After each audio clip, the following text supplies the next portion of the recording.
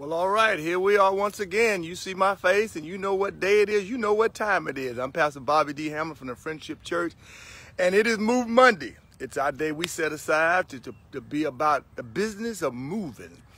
And you know it's about moving our bodies. It's not about condemnation, not about shame, not about shade. It's all about encouragement, encouraging us to really take the energy and effort to move our bodies, to be involved in some type of physical activity that we can actually breathe, that we can sweat, that we can strain and groan and moan, but to move our bodies. This is the day the Lord has made, and we're glad about it.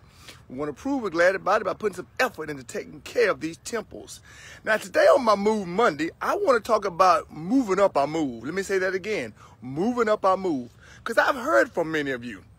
And you've told me, Pastor Hamilton, I am moving. You told me what you're doing. You told me about your wind sprints. And you've told me about your walking every morning before sunrise. And you told me about your HIIT workouts, the high-intensity workouts that you're doing. You told me about your yoga mats and how you're using your yoga mat. You told me about you pull your bicycles out and you're riding your bicycles again. And you've told me a myriad of things you're doing to move.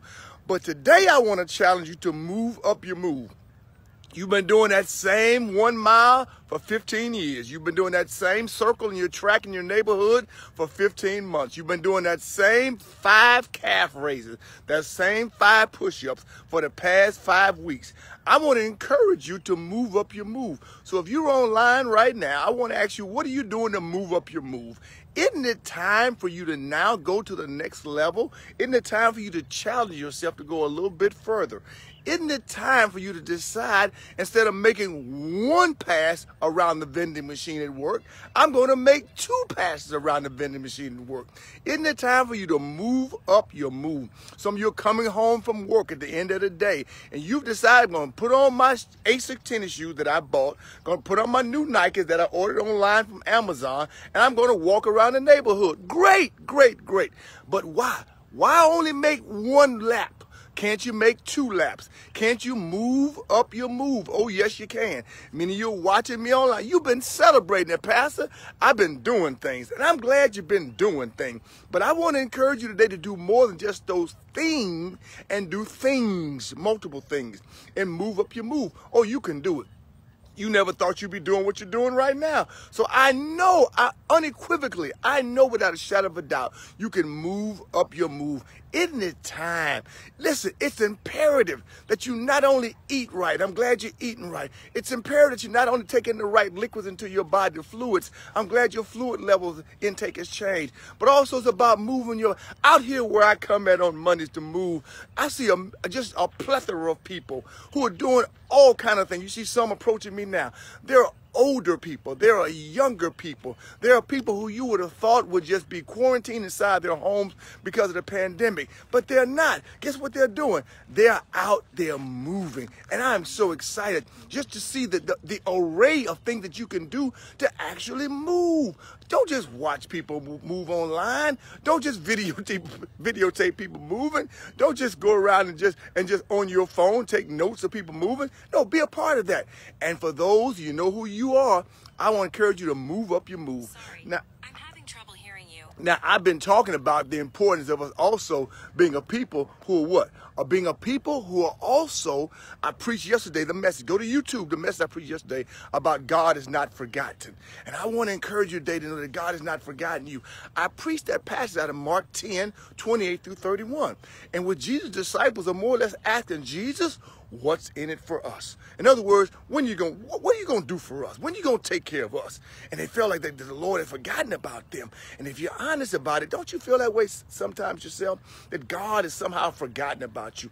That God is blessing everybody on the block except you who are on the block and in desperate need.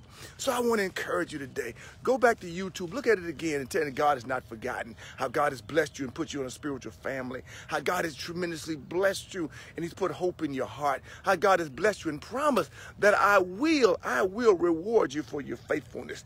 Today, some of you are on the sideline of service because you felt like that all in your giving and all you're doing and all your ministering and all that it hadn't come to fruition the way you thought. that God has blessed everybody else.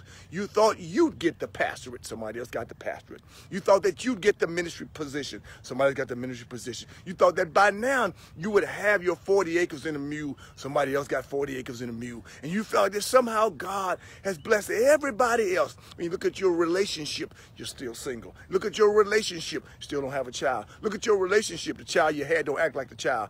And all those things, you prayed until you can't pray no more. You cried till you ran out of tears. And you have labored, and yet it feels like your labor has turned into be nothing but a loss. And you feel like God has forgotten. God has not forgotten about you. He's not forgotten about you at all. Go back. He encouraged those disciples to run on a little while longer.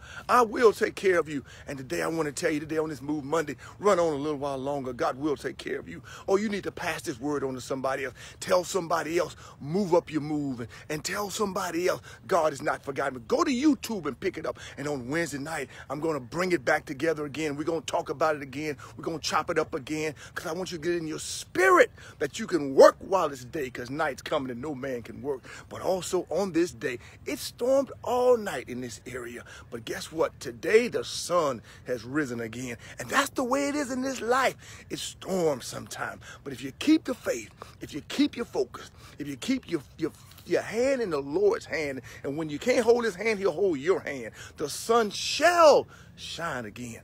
Oh, I thank God for you. I thank God for this opportunity to move just one more day. Now move up your move and get busy, get busy.